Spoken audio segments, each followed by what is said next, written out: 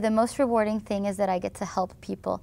What I actually do helps people a lot. The flammability that I mentioned earlier, that testing not only goes to NASA, where we keep astronauts safe and we keep fires from happening in NASA, but we work with the international community to pass that knowledge on, and we keep people safe in hospitals that use oxygen at home, in ambulances, and also in the processing facilities. So I get to really have that self-satisfaction when I see an old lady going down the mall with her little oxygen tank, that what I'm doing is helping keep her safe, as well as keeping the astronauts and the NASA community safe. And the other thing that I find really rewarding is the problem solving, that I get to solve problems, and I think that's what makes me tick. I really enjoy trying to figure out the solution. And so whether it be in plant genetics or in oxygen or in toxicity, I like trying to figure out how do you get to that final answer.